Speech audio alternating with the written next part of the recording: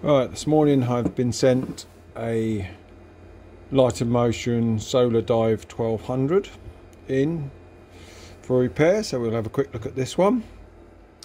Doesn't look in bad condition. Charging terminals are slightly discoloured, but that can be cleaned up nice and easily. I can also see immediately that this light module is installed incorrectly, so it's been installed in probably flight mode or something like that. So they're saying it's dead, so let's just open it up and see why the module's not. So the module's spinning. Oh, well, that's easy enough. So as you can see, they've fitted the head, the light module, and when they've taken it apart and refitted it, they've bent all the pins. That's a good reason for it not to be working.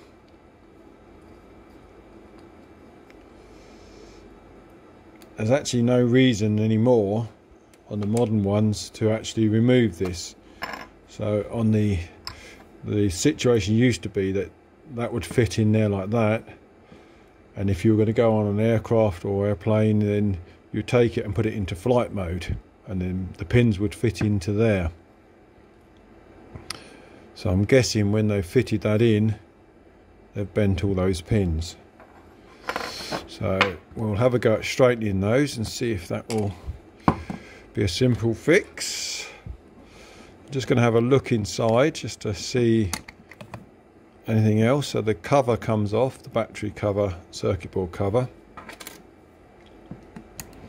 You can then dig the 4 power connection wires out and disconnect the battery, and we can then remove the circuit board and the battery. So inside the light in the housing, that all looks remarkably clean. The battery looks in good condition, so that's all good, and the circuit board looks in good condition. This is a slightly older circuit board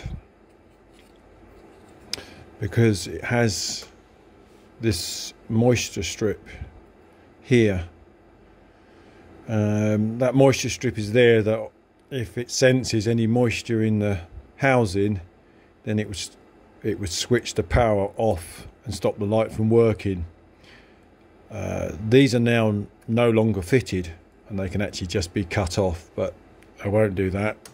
But it's obviously a slightly older one. It's come in with an American charger on it, so I'm guessing the users purchased it from the States. But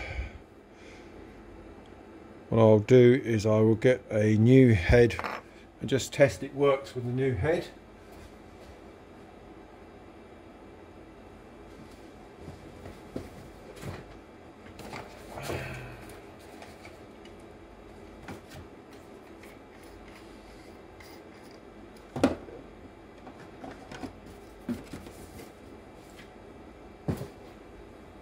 So just going to get a new 1200 module, LED module, and we'll just test to see if the light is working.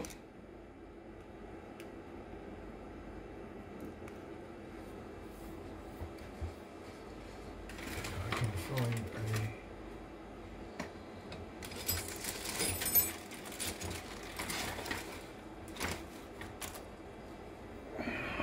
I'm just going to move the magnet across the sensor.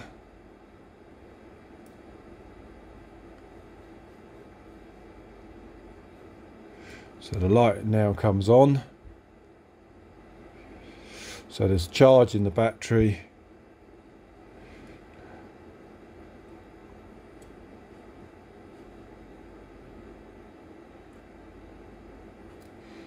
That appears to be working okay. So I'm just going to reassemble the lights with the correct head. So on assembly, if you look into there, you'll see there's 2 charging pins at the bottom, and there's 2 pads on this circuit board, and those 2 pads need to go in behind those 2 charging pins. So you have to put the board in at a slight angle, push that behind the charging pins, then hold that with one finger like this. Now you've got to be careful with these circuit boards. You don't, because these LED, dashboard LED here, go down through to the circuit board, you don't want to drag the circuit board upwards and damage the LEDs. So you always bring it in slightly from the center and then push it closer to these LED light settings here, which hopefully you can see those 3 settings there. So just push that into place like that, hold that into place, and then you can refit the battery pack into place and reconnect the power, and then just poke the wires back down so they're out of the way.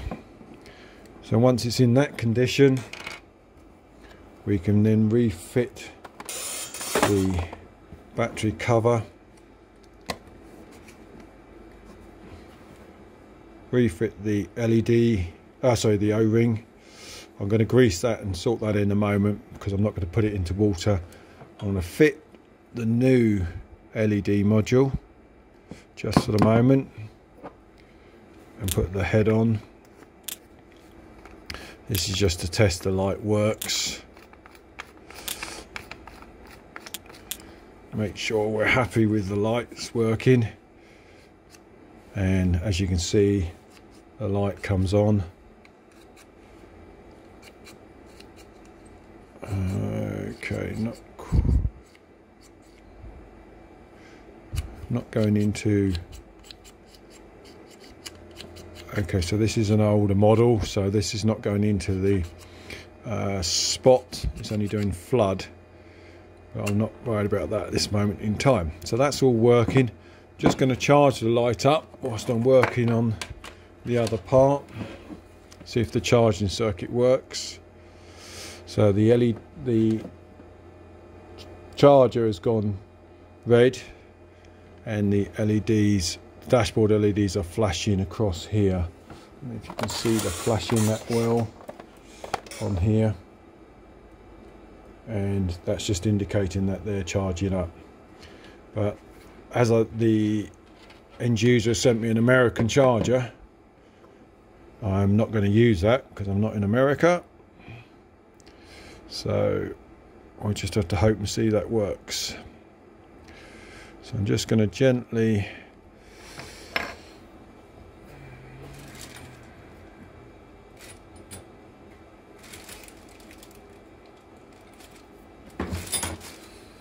try and bend these pins back into position. So I don't know why you would take this apart. There's no need to. But if they're fitted incorrectly, then they will bend. This can be unsoldered from here, so all's not lost. If I can't straighten them, I can unsolder these, and I've probably got a spare connection somewhere, so I think we'll get away with this one without having to do a replacement for the LED module. Just see how gentle we can be with them.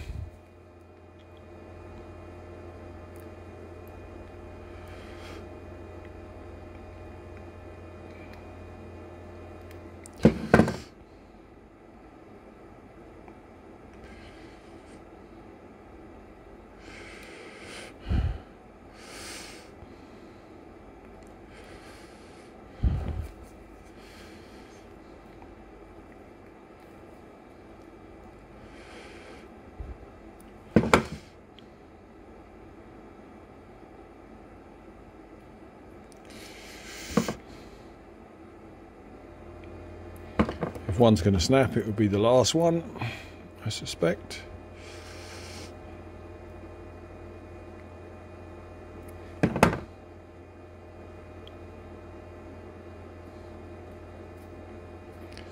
Excellent. Right, I'm just going to get an old circuit board.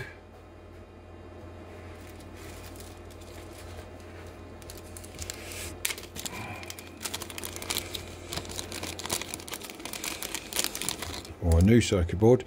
So as you can see, this is a newer type of circuit board, same model number, but doesn't have the moisture strip attached here anymore. Just going to try and line those up. So on this chop block here, the pins go into the top set of holes. Just see if we can. I'm going to put it the wrong way around for a minute. I'm not powering it up. Just going to see if I can make sure all the pins are sitting correctly, which they don't seem to be.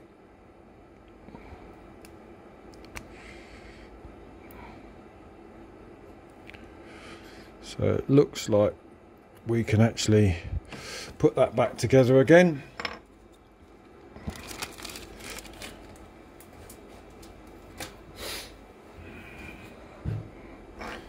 So we'll disconnect the light.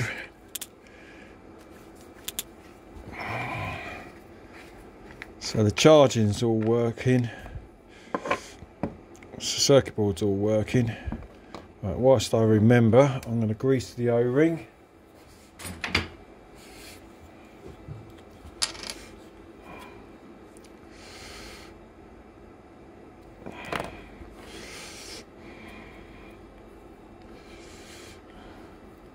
Doesn't need huge amounts of grease on it.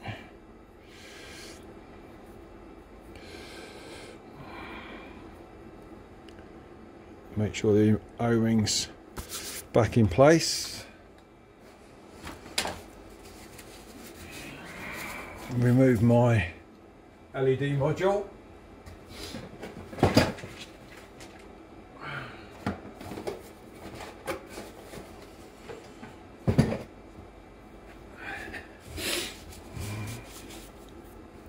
So that's all good.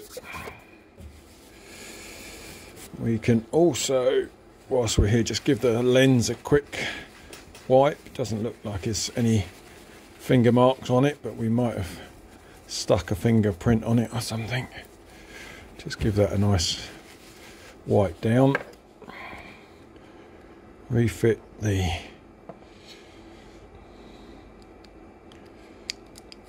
reflector, and now we've got to reassemble that, and that's gone back into place quite nicely.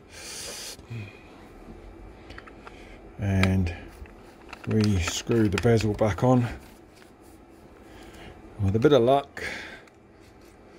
So we've got this flood wall working, going up and down, and the spots now working. So this light is all in good condition.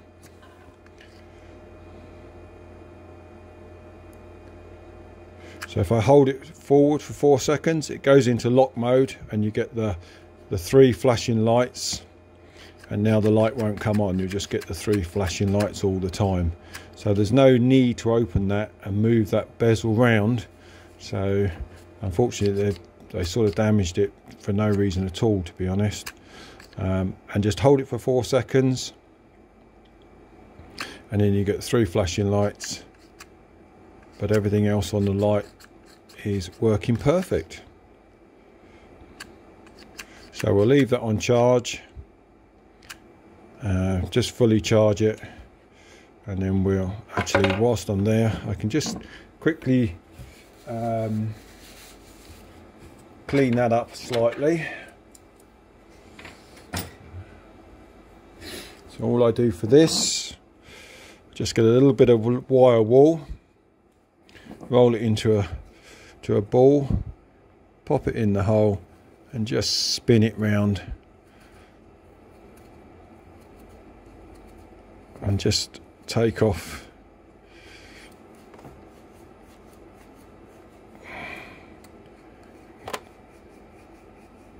clean up the charging pin ends. Probably don't need it.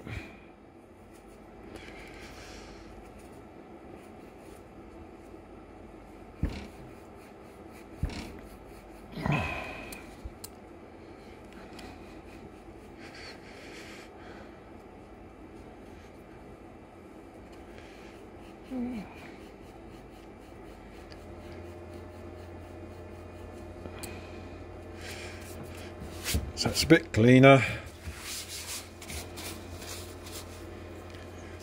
Make sure she starts charging. So the LEDs are still flashing going across there, so that's all working. I shall leave that on charge, then I'll put it in a bucket of water and run it down and charge it again just to make sure. But other than that, I think that's absolutely fine. So that will go back to them. Thanks very much for watching.